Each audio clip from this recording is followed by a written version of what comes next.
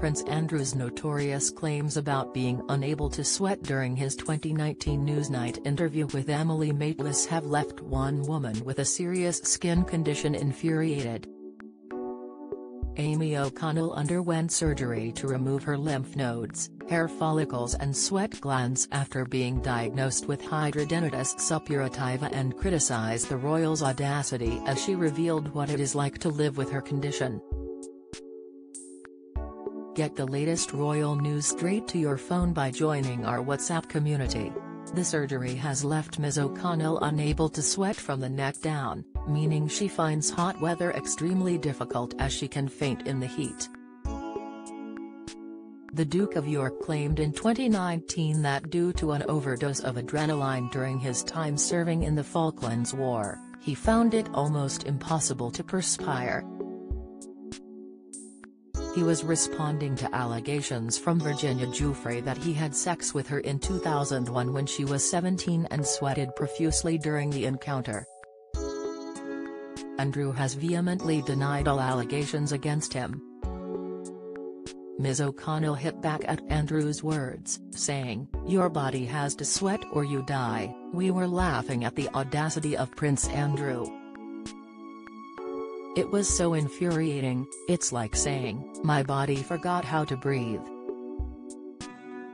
Sweating is such an issue that I can't be out when it's too hot as my body can't function and I black out."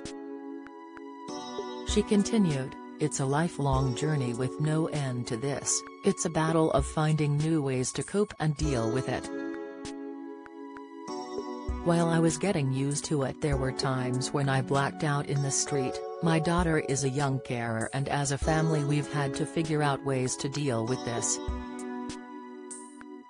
Ms. O'Connell was first diagnosed in 2009 having suffered symptoms since puberty, with the acne medication Roaccutane failing to treat her illness.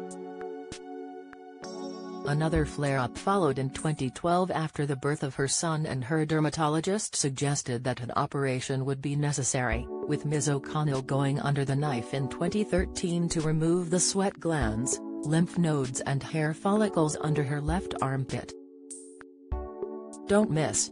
King Charles and Camilla set for second coronation despite financial controversy. Latest, Charlotte bears striking likeness to the late Queen with her determined look, insight. Kate steals the limelight with the King's blessing, an expert claims.